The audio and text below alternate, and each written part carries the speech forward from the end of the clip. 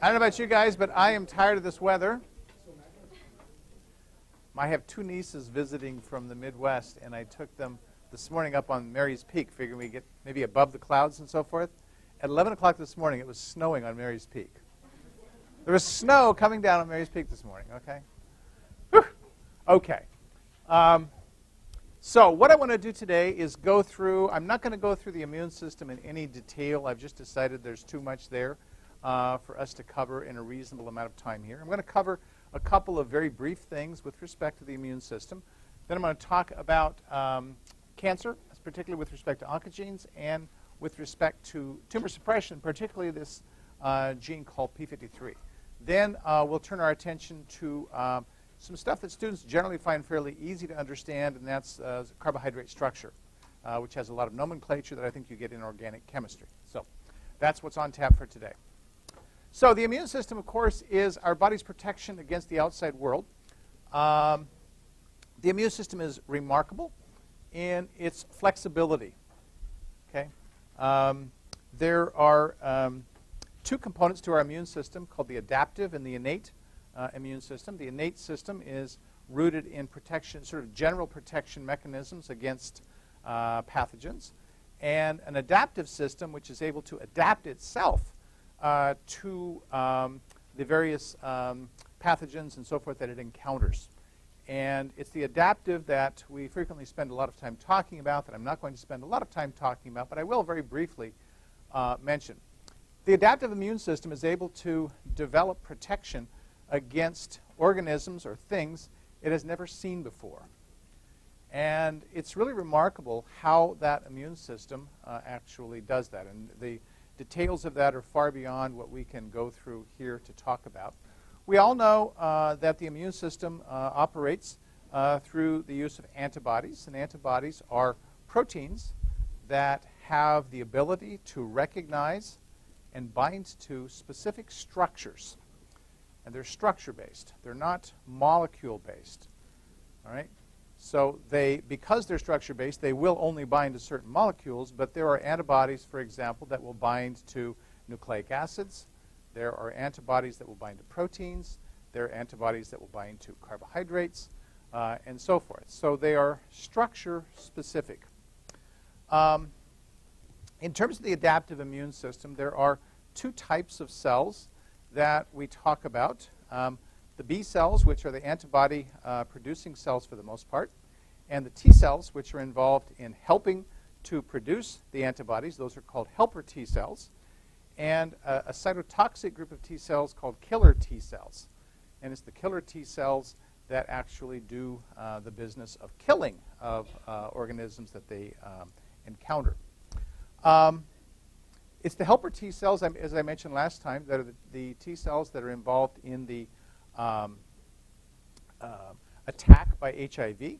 And HIV specifically attacks and recognizes and binds to a protein called CD4. And CD4 can be seen right, thought I had it right there. There, okay. So this is a scheme not of HIV infection, but actually of how a helper T cell helps the immune system to recognize and to create antibodies that are directed against things. CD4 plays a role in recognition of this class called the major histocompatibility class. You can call it the MHC, which is simply a protein that is sticking off of a cell that has encountered an antigen. So there's another term that you need to know. So I said you need to know what an antibody is, which is a protein that recognizes and binds to a specific structure. And the antigen is actually the thing that it recognizes and binds to. Okay?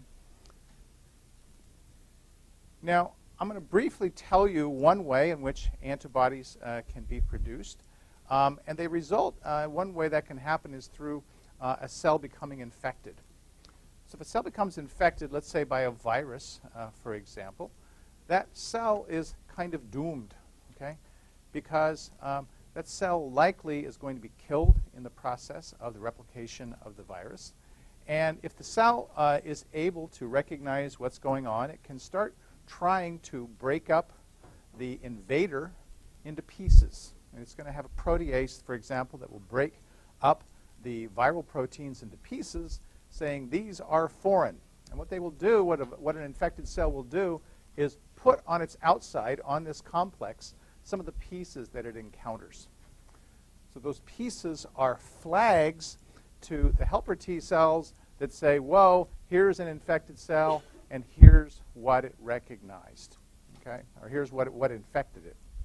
Now, it's a complicated process, but ultimately, the B cells get stimulated by the helper T cells to make antibodies against that invader. And that's how we have our immune system that actually functions. As I say, that's a lot more than I'm going to go into here. But suffice it to say that the ability of the immune system to flexibly adapt and make antibodies is remarkable. So to give you an idea, we estimate that our immune system is able to make 1 trillion different antibodies. And you say, okay, that's a large number, so what? All right. Well, here's the so what. The so what is that our genome only has 7 billion base pairs. It's roughly 140 times more antibodies than bases. Well, how in the world is it that an immune system, which needs to make protein, has 140 antibodies for every single base that's in the genome? Well, the answer to that question is a little complicated, but one way that it happens is through shuffling. Okay? Just like you can take a deck of cards, it has 52 cards, and you can shuffle that deck of cards in an enormous number of ways. So too can you shuffle exons that code for antibodies, and through the shuffling of exons, one can create an enormous diversity of antibodies using a limited number of base pairs. And so that's actually what happens, one of the ways in which antibody diversity is realized by the body and by the immune system. So that's a very important consideration for the immune system. When I talk about antibodies, this structure is something that's important. This is a schematic structure representing what an antibody actually looks like. In reality, you rarely see it look like a Y, but you do see it look like it's got these big arms that hang off of it. The antibody has several regions that are what we call constant domains, okay? And that is that they don't seem to vary too much from one antibody to another. And then they have variable regions, and the variable regions are out here, okay? The variable regions are the places where the antibody binds to the antigen. And it's through the swapping that these variable regions are as varied as they are, okay? You'll notice that there are 2 types of chains here. One chain called a heavy chain that is shown here. Another chain called the light chain that's shown here. And these are repeated on the other side. And yes, the sequences themselves are also repeated on the other side, okay? So that's the structure of an antibody. The C domain stands for the constant domain. The V domain stands for the variable domain. Okay. One of the things that, this simply shows antibodies binding to antigens. The antigens are these sort of fluffy-looking things here. There are several classes. There are several classes of antibodies, and I won't go through all that with you here. But you hear of IgA and IgG and IgE. Those are different classes of antibodies that our immune system uses, and those classes of antibodies have specific. They have functions that correspond to each class. Like some, for example, are found in mucus. Others are found in the bloodstream and things like that. If you ever heard the term monoclonal antibody, it means that it's an antibody that someone has essentially cloned. So if you have an immune cell that is making an antibody that is of particular use, then isolating that immune cell and reproducing that immune cell in billions and billions of copies makes what's called a monoclonal antibody. The difference between a monoclonal antibody and an antibody is that when our immune system attacks something, it typically attacks it with several different antibodies. Now, that might seem a little odd, but let me explain why that's important. So let's imagine that I have a protein that I'm studying, and I want to have, we use antibodies in the laboratory to bind to proteins specifically. And so let's say I want some antibodies against a protein that I'm interested in. I could take my protein that I'm working with it, and I could inject it into a bunny rabbit. It's very commonly done. It doesn't hurt the bunny rabbit. And the bunny rabbit's immune system will see this protein as foreign. That's what happens in the first step of making antibodies. The immune system will see it as foreign, and on recognizing it as foreign, it will start producing antibodies against that protein that's been injected into the cell.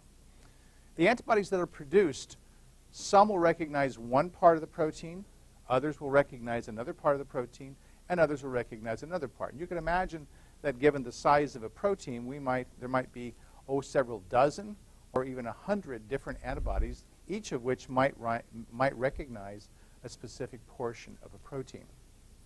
The portion of a protein that any given antibody recognizes is known as an epitope. It's a specific structure, an epitope, E-P-I-T-O-P-E.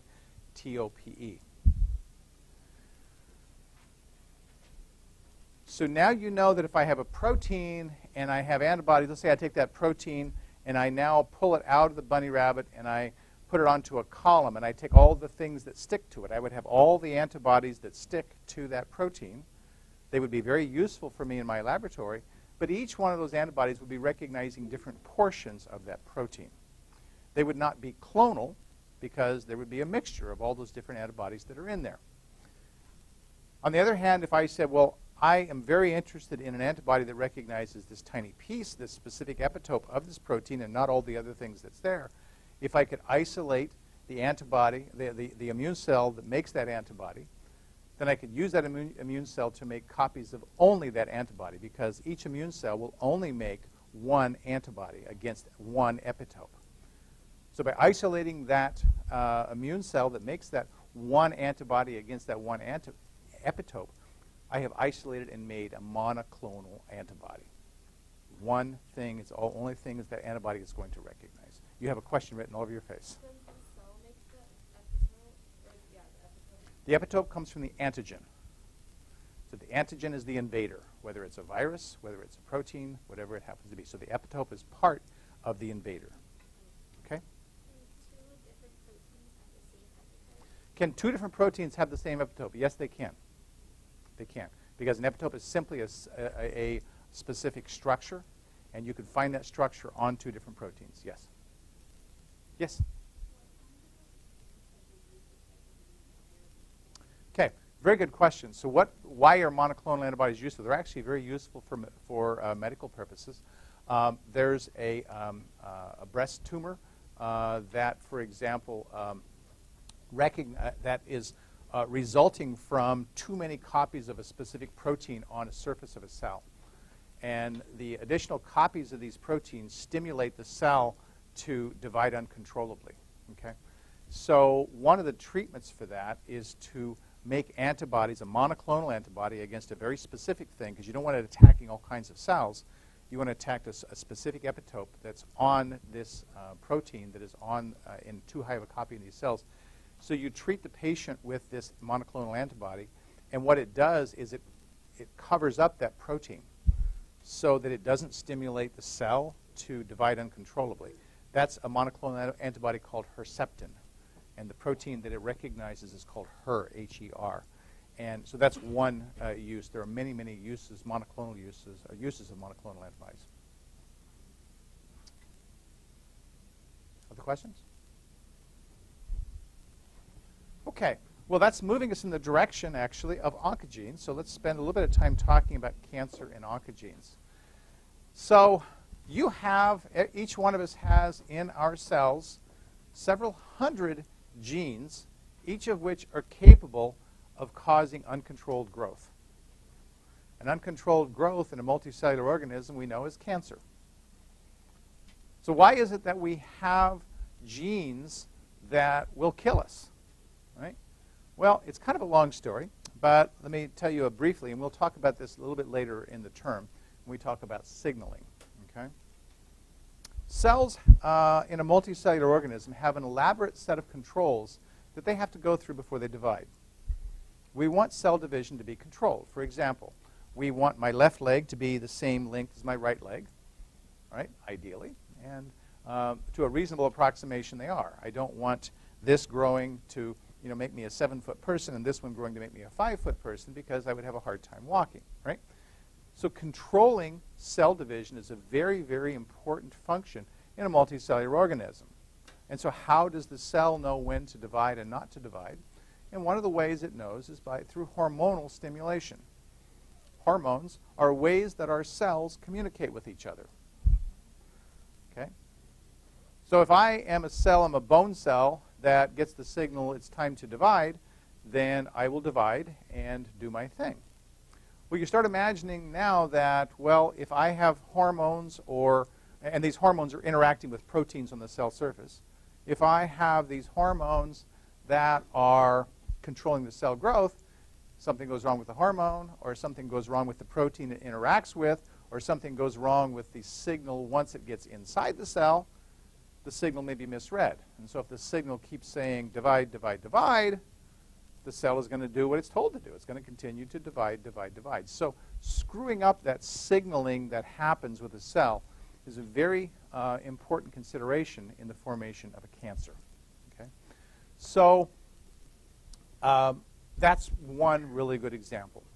So how does something become cancerous? How does a cell become cancerous? Well, let's imagine that I have this protein sitting on the surface of my cell, and its job is to bind to this growth hormone that says grow. Okay? So it's normally sitting there waiting for this hormone to come along, and it says grow, and it does its thing. Well, if my cell mutates and makes a mutant version of that protein, where it thinks it's binding to hormone all the time, what's it going to do? It's going to continually tell the cell to divide. So mutation changed the function of that signaling protein.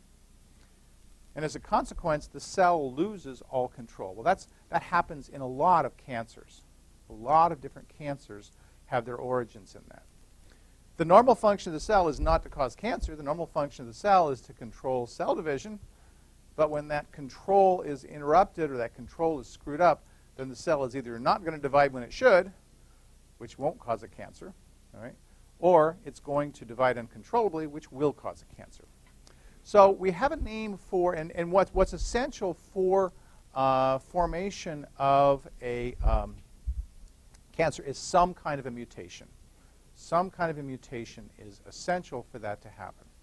So we have these genes that that play critical roles in the decision to divide. These are the ones I'm talking about here. These genes play critical roles in the decision to divide, and they have a name. They're called proto-oncogenes. Okay? These are genes that play critical roles in the decision to divide.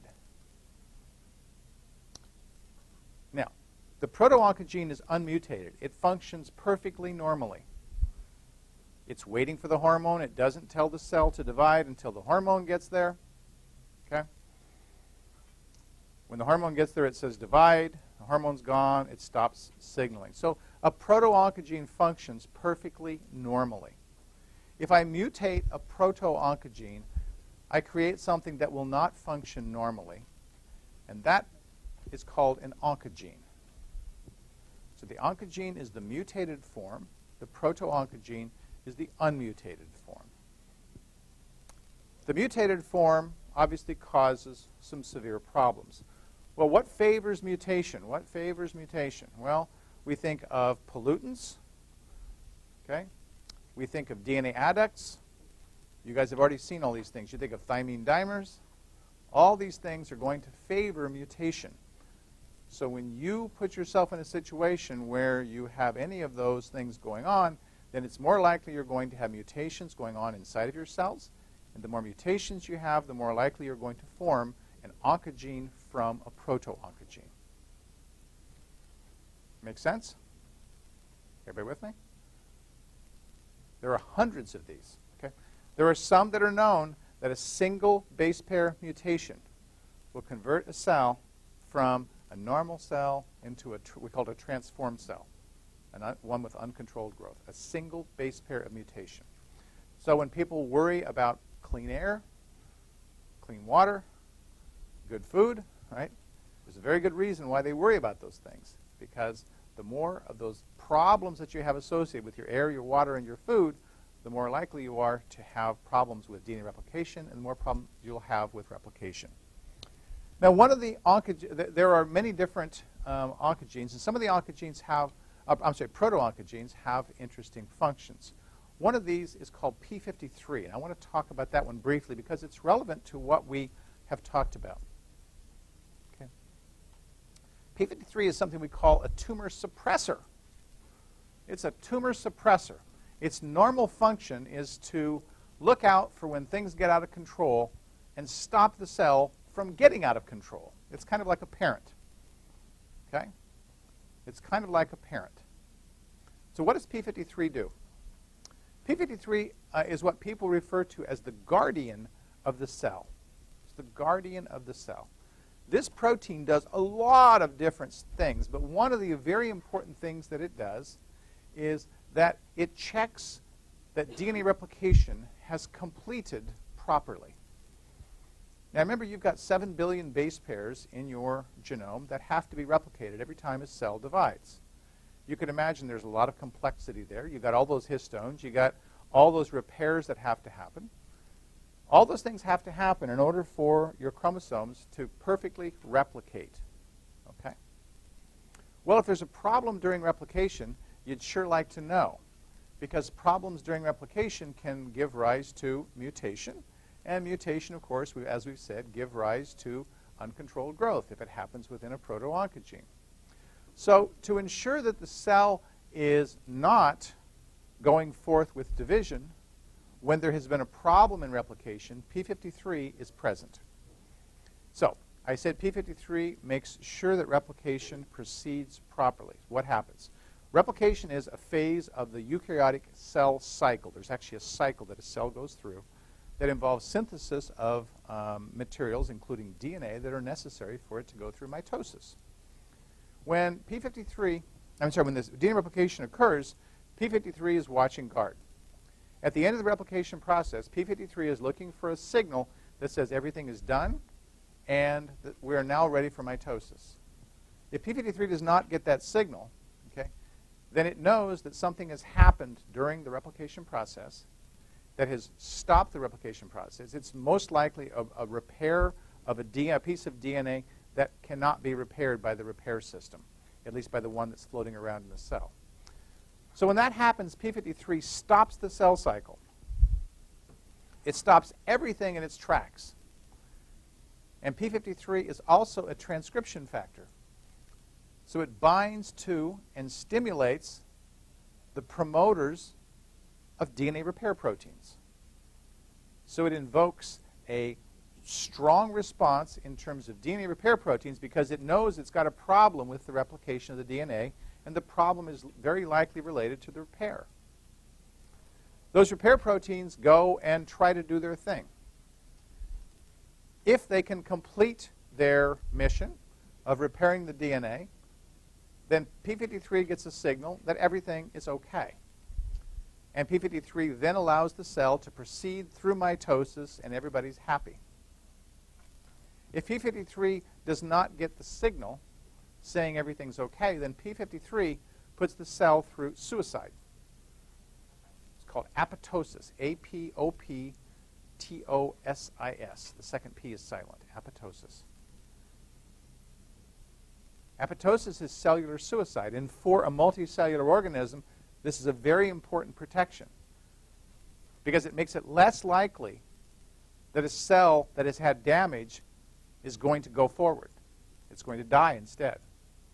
Well, P53 is a tumor suppressor because when it's functioning normally, it's protecting the body against damaged cells that might become cancerous.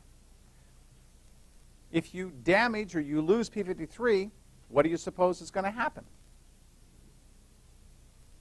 You're going to have damaged cells that are going to survive, and those damaged cells can become uncontrolled growth, right?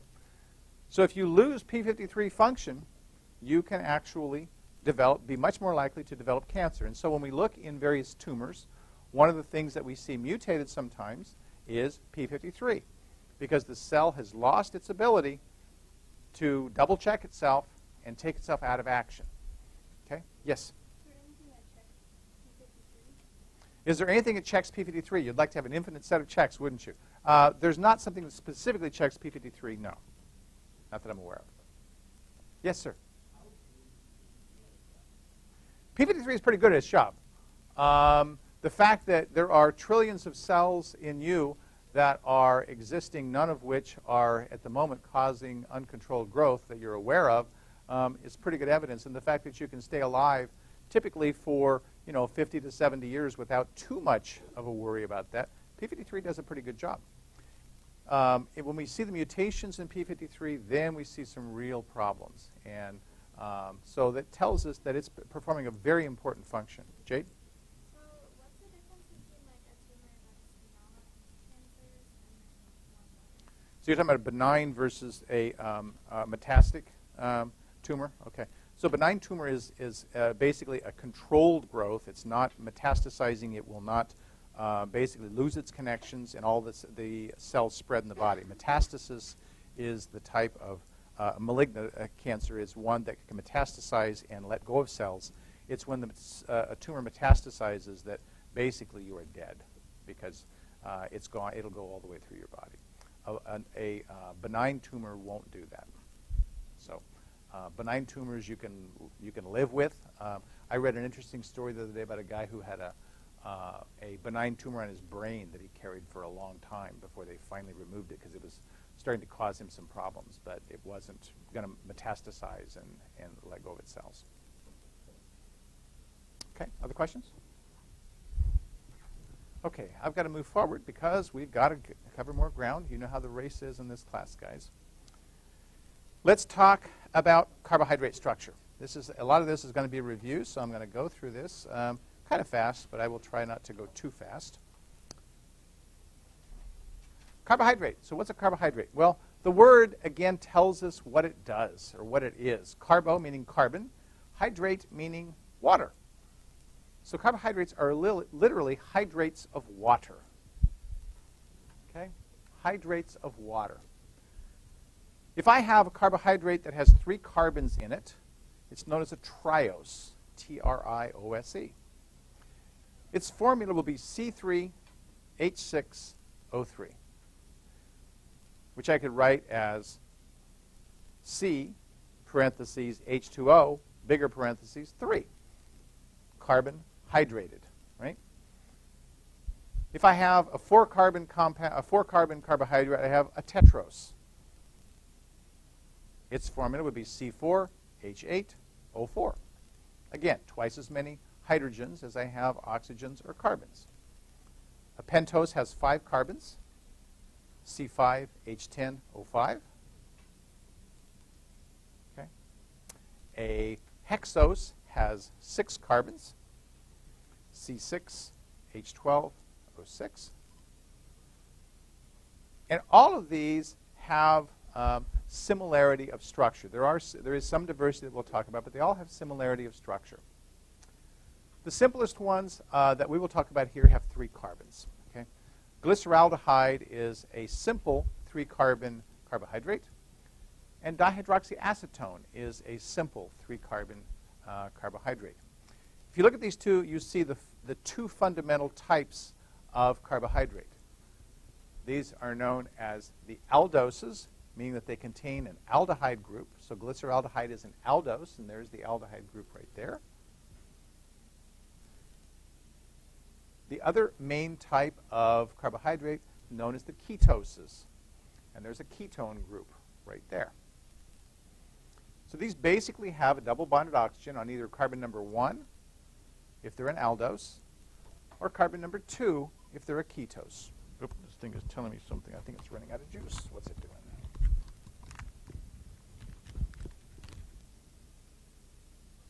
Oop. Okay, we'll turn it off. Okay, I'm sorry. Aldose. So an aldose is... Oh, so this is a glyceraldehyde. This is dihydroxyacetone. Okay. and you'll see these elsewhere also. Now, there are only a few structures in the carbohydrates I'm going to ask you to memorize the structure of. I will tell you which ones, okay? There's only about 4 or 5 of them that are sugars, and they're common sugars, and the reason I ask you to memorize them is because you're going to need to know them for other classes anyway, so you might as well learn them here, okay? None of these are in that category. Okay. If we look at a molecule like glyceraldehyde, we see that that central carbon has 4 different things attached to it. It has the aldehyde up here, it has a hydrogen, it has a hydroxide, and it has a CH2OH. That means that that carbon is asymmetric, which means it can exist in 2 configurations. Now, biochemists are lazy people. They're lazier than organic chemists. We refer to 2 configurations, one being D and one being L. Okay? Now, how do we tell D from L? Well, on this one, it looks like, okay, well, here is the D configuration because I've got, and this is just a space-filling model. It's the same structure. If we have the next to the bottom carbon that has a hydroxide on the right, it's a D. If we have the next to the last carbon with the hydroxide on the left, it is an L. So let me show you that with some other structures as I get moving along. The most common sugars that we see inside of cells are in the D configuration. Okay? So here's a little better representation. Look at D-glucose. Here's D-glucose. It's got the next to the last hydroxide on the right, and you can see L-glucose has the next to the last hydroxide on the left. You'll also notice that D and L, with a given name, are mirror images of each other. So D-glucose is the mirror image of L-glucose. A mirror image, of course, means if it's on the right here, it's on the left here, right here, left here, left here, left here, right here, sorry, and right here, left here. I can't get my directions down right. So a D-glucose will be a mirror image of L-glucose. D-fructose would be a mirror image of L-fructose. Okay? Now, these are not mirror images because this is glucose and this is fructose. And they're both in the D configuration because, again, I see there's the hydroxide on the right and there's the hydroxide on the right. Yes, sir? Aren't all the hydroxide carbons chiral centers? They are. These are all chiral centers. So how come it's just the next to the bottom bit not? Because biochemists are lazy people, and we don't try to systematically name it. We use the naming configuration with the name here as opposed to doing the RS configuration for everything going through there. We could do that, but it makes for a much more complicated name, and these sugar names have been around for a long time that we just simply use the name of the sugar to designate a specific structure. Yeah. Now, here are 2 structures you'll need to know, fructose and glucose, the 2 most common sugars on the face of the earth. Okay, fructose and glucose. So memorize those. And the beauty here is I've drawn these to show you that they're very similar. Look at the configuration at the bottom of fructose, right? CH2OH, CH2OH. Hydroxide on the right, hydroxide on the right. Hydroxide on the right, hydroxide on the right.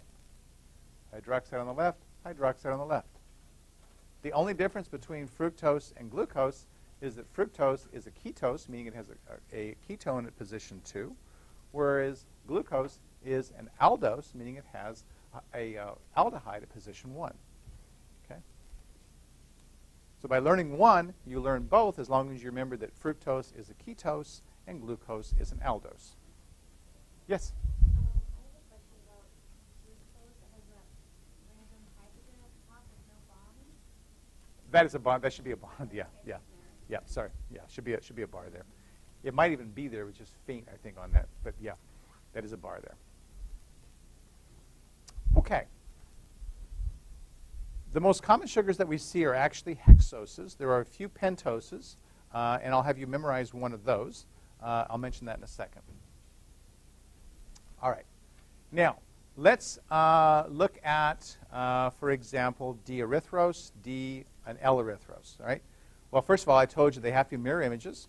So if I know the structure of D-erythrose, I can easily figure the structure of L-erythrose because they simply have to mirror all of the hydroxyls.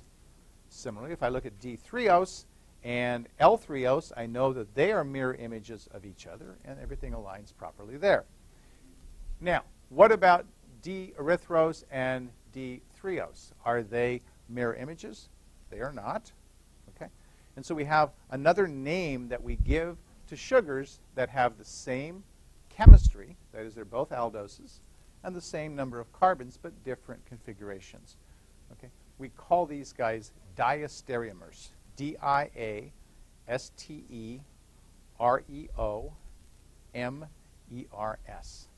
Diastereomers.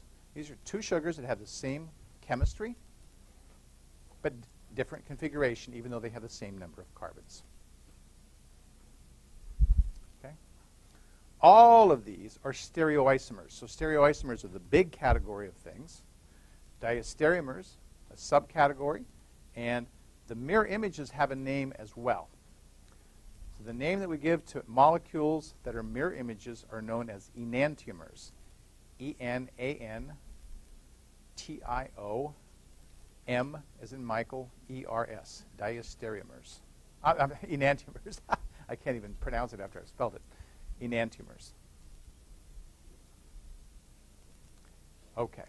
Yes? Yeah, diastereomers are molecules that have the same chemistry, meaning they're both, in this case, aldoses. It could both be ketoses, for example. Have the same number of carbons, but have different configurations that are not mirror images. Okay? Get that written down? All right. Now, one of the things you learned, I hope, in organic chemistry is that sugars can exist in two configurations, one that we call a straight chain or Fischer projection. So Fischer, F-I-S-C-H-E-R, showed that sugars could have this configuration. And they can also exist in a cyclic configuration known as a Haworth projection, named for the person who discovered that. It turns out that in solution, that is when we have these dissolved in water, they can readily flip between the linear form and the circular form. Okay? Very important thing.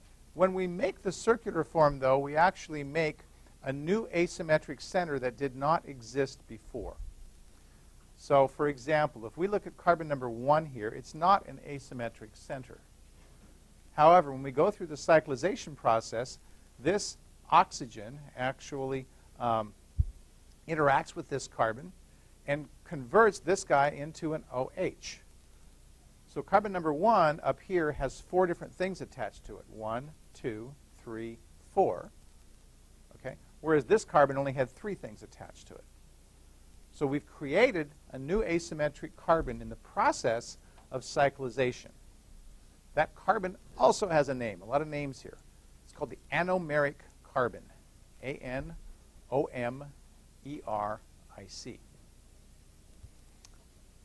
These two carbons are called anomers. I'm sorry, these two sugars are called anomers of each other because they differ in the configuration of that carbon. You'll see here the carbon, of that hydroxyl. Here you'll see the hydroxyl is written in the down configuration. Here it's written in the upward configuration. Now, I told you that you would need to know the structure of glucose and the structure of fructose, and that's true both for the linear form as well as the circular forms. Now, I've got a fairly easy way to do that. People say, well, does left mean up or down and so forth? And to be honest, I never memorized that, okay, because I think it just gets too confusing. Instead, I memorize one of the circles. So glucose, I memorized many years ago when I was your age, is down, down, up, down, up. Down, down, up, down, up. Okay? That refers to alpha-D glucose. Down, down, up, down, up. Okay? Where this CH2OH going up means it's in the D configuration. If it were going down, it would be in the L configuration. Okay? Everybody got down, down, up, down, up?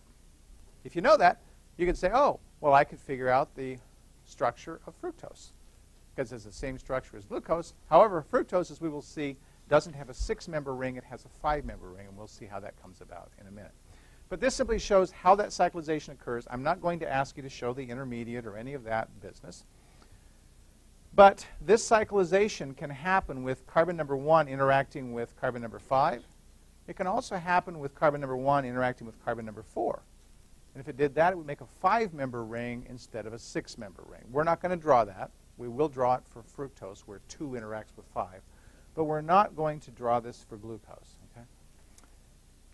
Sugars that exist in a 6-member ring, okay, are called pyranoses. So Pyranose refers to sugars in a 6-membered ring. Sugars in a 6-membered ring. If we have sugars in a 5-membered ring, they're called furanoses. Furanose. A furanose. So you have a pyranose versus a furanose. And pyranoses get named for the fact that here's a molecule called pyrin. And it resembles what this guy looks like, right? There's the oxygen bound there to a carbon.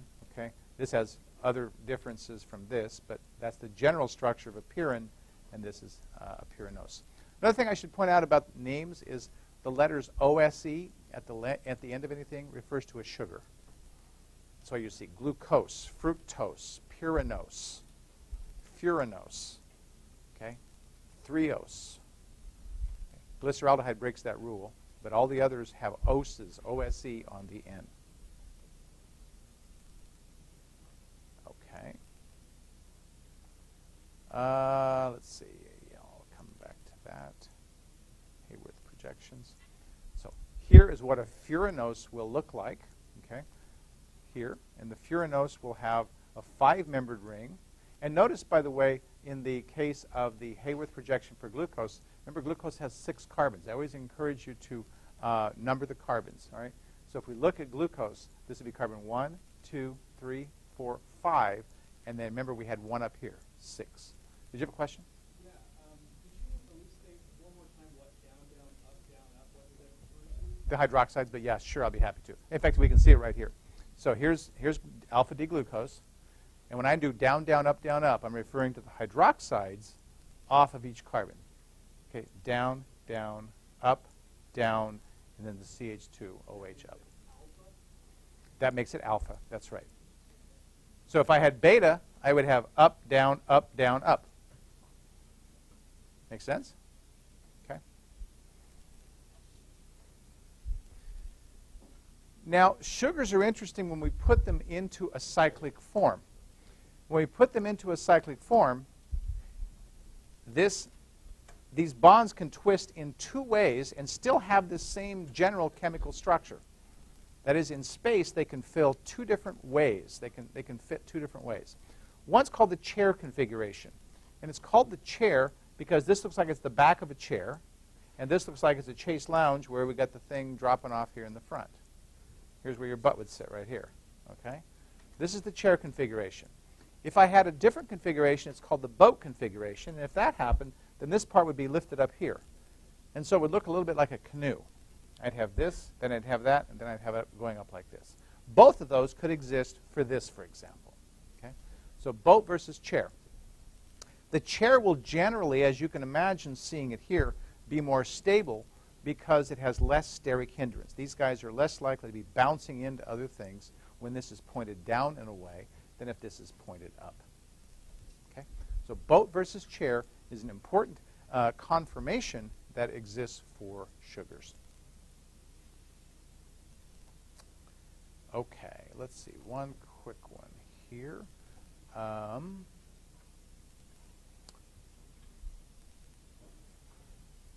Actually, let's not. Yeah, I'll briefly mention. Okay.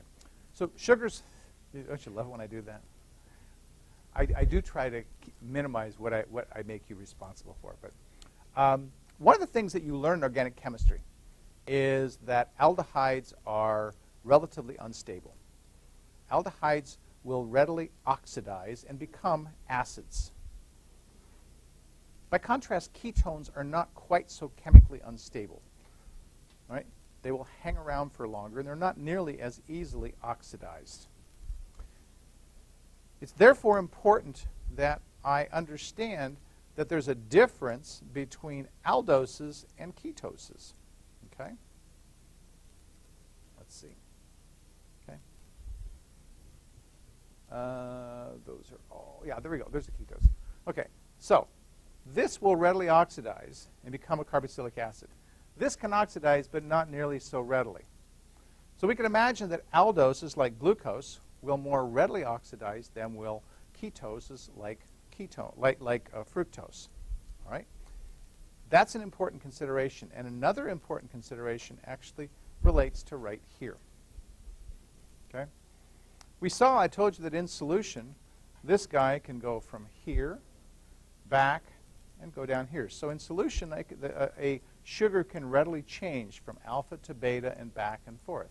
And it does that by going through this form and then back over to here. But when it's in this form, look what we have. We have an aldehyde. Okay? We have an aldehyde. If this guy can go back to an aldehyde, it can readily be oxidized. Okay? And a sugar that can readily be oxidized is known as a reducing sugar. It gets oxidized, but something else gets reduced.